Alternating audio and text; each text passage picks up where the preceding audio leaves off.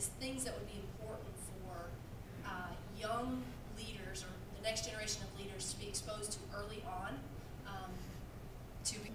And so for me, it's what can we do, folks that are, on the RELP program or anywhere, saying to ourselves, what triggers us thinking about, I'm going to do something that someone's going to say that's leadership.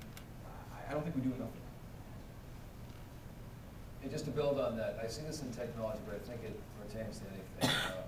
Having a core to build on is really important. You have to have a set of accomplishments. You have to be good in some area for somebody to give you a chance at your first management job. And I see this over and over again. Getting that first management job is, I think, the toughest thing, because you have to have domain expertise for somebody to take a chance on you, and then they have to believe you have leadership potential. But once you've shown that you can be a leader in almost anything, people will much more ready to take a chance on you for other things. So demonstrate some skills, have some core expertise, build on that, land your first leadership job, and go from there. But I really believe what you said, Tom, too. People get sometimes narrowly focused in their functional area and they're not looking around.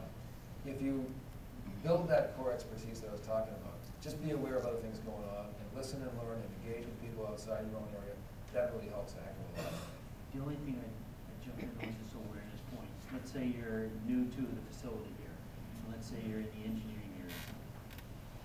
Find a time to walk the factory. Find a time to go see the remote diagnostic center.